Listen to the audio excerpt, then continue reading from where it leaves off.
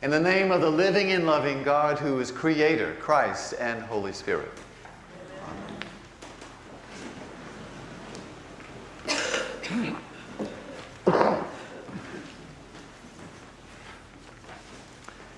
We do live in an information overload era.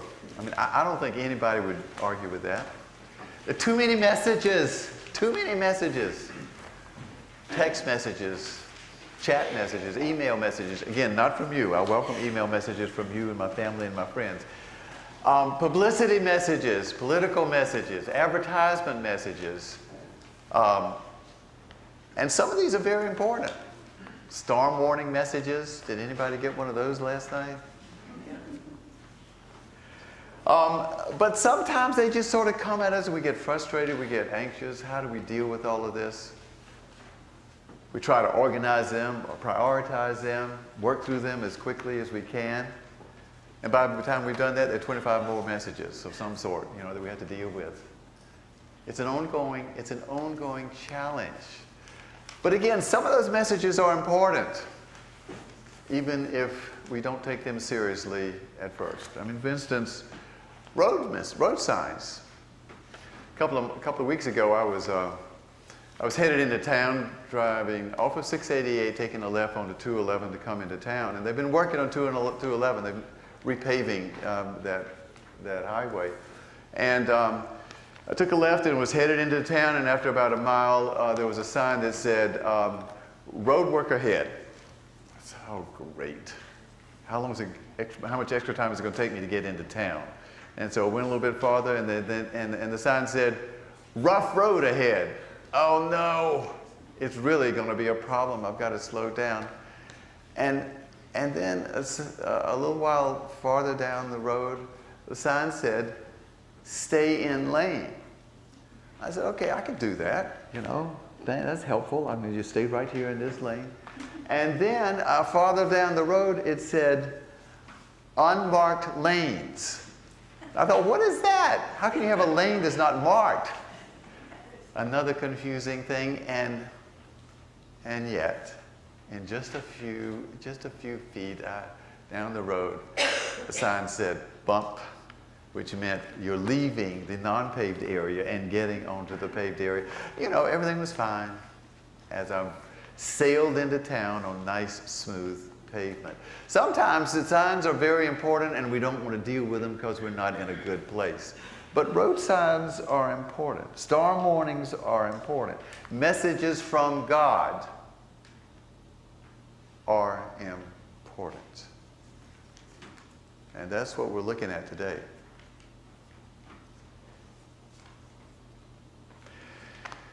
This gospel reading is really a portion of what's called the farewell discourse in the gospel according to John. And what's taking place is that Jesus is talking, it's at the Last Supper, and he's giving some last minute instructions. He's preparing them again. Everybody's there that he was going to be betrayed. And he named Judas as, not Iscariot, but the other Judas. "You're going to betray me." And he was telling them to love the Father because the Father and I are one, and we are one, and we want to be at one with you. And he told them to be faithful. Just lots of information. And information that sort of covered the waterfront, but again, it was a summary, and it's just saying, folks, hang in there. You've been faithful so far. I know that you will be challenged in the near future, but God is with you. That's basically what it was about. And so there he sort of ends with a message of peace and comfort. And he says to them, "Peace I leave with you. I'm leaving, but have my peace. My peace I give to you." A lot of stuff's going to happen, but I'm giving you my peace, and don't forget it. And so, that message, so critical. Of course, we hear the words, "Don't be afraid," throughout the scripture, throughout the gospel, but this is about peace. And so, in the early church, as the Eucharistic liturgy, which we do now, was developed, that message is included. I mean, every Sunday after the readings and the sermon and the prayers and the confession, the creed, we'll all stand and say, "The peace of Christ be with you always." And it's important when we do that, it's important for us to remember where that came from. It's not just a message, "Have a happy peace day." It's a whole lot more than that. It's a message saying, in the context, realizing that faith in Jesus Christ is no big party all the time. It is often a challenge and requires courage and strength and commitment and perseverance. So knowing all of that, still, may the peace of Christ be with you. It's a message of deep belief in the truth and message of Jesus Christ and the fact that we're called to share it with each other. Now, I know that what happens here, and I enjoy it too myself, quite frankly. I mean, we stand and we say the peace, and then we sort of, cross the aisle and hug each other, and haven't seen you in a long time, I'm glad you're here. It becomes sort of a hospitality thing, which is okay. However, we need to remember every Sunday of the depth of that message we give to each other. The peace of Christ, not just happy to see you, but the peace of Christ be with you always. We look each other in the eyes and give them that message from Jesus. I want you to look in the eyes of somebody near you. Yes, we're going to do it twice today. I want you to look in the eyes of somebody near you and say, "The peace of Christ be with you always." Right now. The peace of Christ be with you always.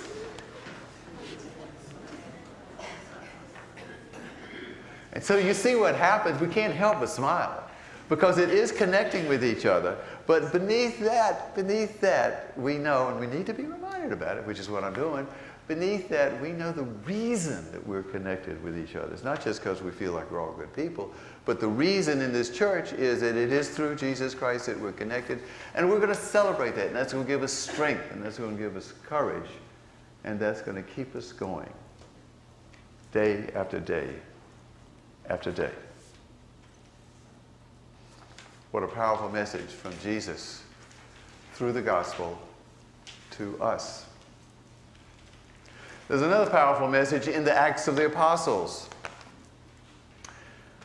This is a turning point, literally, in that story of how the message of Jesus was spread throughout the Mediterranean. This is the story of Paul, who was a stubborn guy and didn't like Christians at first, and yet through a dramatic event, he was shocked and he was spoken to, and he turned to Jesus and became a primary evangelist of the gospel. And so he had learned in a hard way, in a dramatic way, which doesn't happen with most of us, but he had learned how to listen to Jesus, to God. And so he had a vision. And somehow he knew that this vision was of the Holy Spirit. There was a man calling from Macedonia, "Come help us, come share with us the word." And so Paul responded to that call. He felt like it was valid, and it was. And so he went to a place that was, he figured would be a holy place, a place of worship, and a woman shows up, Lydia. And so you see, this story, this message to us through Scripture is important because this begins the journey of Paul to Europe, to Greece, to Macedonia, to Greece, to Macedonia. So it's also important in this story, this message from Scripture to us, that Lydia shows up, who's a very interesting character in the story. in the gospel story. Because she's a woman. She has her own business. She's independent, independently wealthy, selling purple cloth to the rich. Those were the only people who were allowed to wear purple. And she was designated as the head of the household, which meant her husband, if she had a husband, was not the head of the household, but she, a woman, was the head of the household. And so the message we're receiving, again, through the Acts of the Apostles is there were women leaders. There were women who had influence and were not only actively working, but also contemplative praying, so she could sense the presence of God in other people and in her life. And she was drawn to Paul to hear the message, and she ended up being baptized along with the rest of her family. It's an important message about women and about the spread of the gospel throughout that area. And the scripture says that God prepared her to hear this message from Paul. So again, it says she was a worshiper of God. So she was in the practice of listening in her own way. But she got the message, and she became a Christian.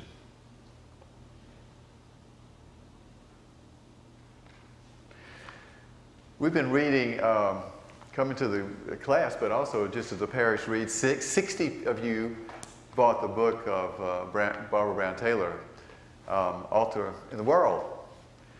And you know what? Basically, that book is about listening for messages from God. Not in Scripture, but in creation, in daily life. Maybe in an event just like this. Maybe in an event like a coffee hour. But listening, be attuned to listening for messages to come to us from various sources from God for the purpose of reaching our hearts and our souls as we try to live a good life. And the chapter that we're looking at this year, and all of you are invited to join us following this worship, following coffee hour and then this worship. The chapter is a very interesting chapter because it's talking about finding God in the practice of getting lost, or in the wilderness. And Barbara Brown Taylor points out this is typical Scripture stuff. I mean, Abraham and Sarah were wilderness people who listened to God. Crazy idea that God gave them to chant. Moses, Elijah, finding God in a still small voice. And the idea is, which Barbara Brown Taylor talks about, is that when we're lost, we're sort of vulnerable. And it depends on the kind of lost we are. If we have a flat tire out in the midnight in the middle of nowhere, we're really vulnerable. We depend on the goodness of strangers. We depend on others. But when we are in the wilderness and when the lost, we might be even more willing to hear and be affected by a message from God also. Because our defenses to do it ourselves and take care of ourselves as an individual might be a little less strong. And therefore, we might be willing to be formed by God. So getting lost and being in the wilderness, as long as you're safe, might not be a bad thing. It might be a great opportunity to hear God's message. And she points out, she's not only talking about a physical wilderness, but what about a wilderness as a result of a difficult relationship, or a wilderness as a result of not having a job anymore, or a wilderness because some sort of physical challenge is really changing your lifestyle, or because of somebody really, really important to you has died. That kind of emotional wilderness as well as a physical wilderness. And she really encourages us to see those times not just as challenges to get over, but to see if there's a message from God in that tender space. That's worth thinking about. because God is there. In the collect for the day, which sort of sets the tone for this time together, you heard, pour into our hearts such love towards you that we, loving you in all things and above all things, may obtain your promises, which exceed all that we can desire. And you see what it's talking about is, God, give me your love so that I can more fully love you. I'm going to switch it around just a little bit. Pour into our hearts such love towards you that we may receive your messages which bring us peace and courage. That's a great statement to hear in regards to the overall message for today, because the bottom line is we need help. We say this over and over again because it's true. We need help learning how to hear the messages of God. I mean, we do sometimes, but sometimes we don't. Maybe a lot of times we don't. We need help. And what this prayer is saying is, God, help me with your love to learn how to hear you. You know? It's sort of like, I'm not going to take care, again, I'm not on my own going to figure it out to really know how to hear you. But God, I need your help so that I can better hear your message for me at this time. So in that question which ends statements, like, what are you going to do? I suggest that. I suggest that maybe various times throughout the day, you might, whether you're walking or sitting or wondering, simply say, God, help me to hear you. Just something really simple, really basic like that. And say it maybe 10 times a day. So that what you're doing is you're training your mind and your heart to turn to God for help so that you can hear God, which is critical for any believer and critical during these times. God always wants to hold us, hug us, and kiss us, be with us, nurture us, enlighten us, empower us. All we have to do is hear it and say yes to God. Think about that for a minute.